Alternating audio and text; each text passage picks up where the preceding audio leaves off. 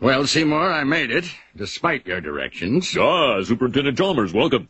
I hope you're prepared for an unforgettable luncheon. Yeah. Oh, ye gods! My roast is ruined! But what if I were to purchase fast food and disguise it as my own cooking? Delightfully devilish, Seymour.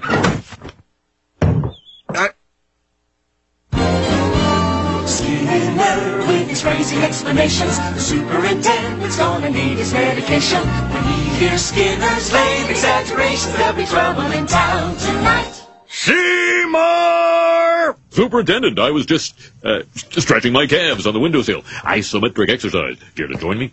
Why is there smoke coming out of your oven, Seymour? Oh, that isn't smoke. It's steam. Steam from the steamed clams we're having. Steamed clams.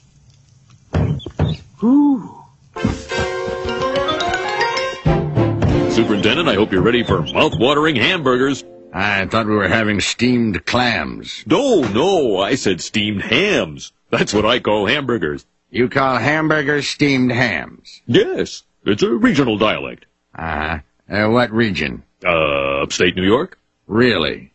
Well, I'm from Utica, and I've never heard anyone use the phrase steamed hams. Oh, not in Utica. No, it's an Albany expression. I see. You know, these hamburgers are quite similar to the ones they have at Krusty Burger.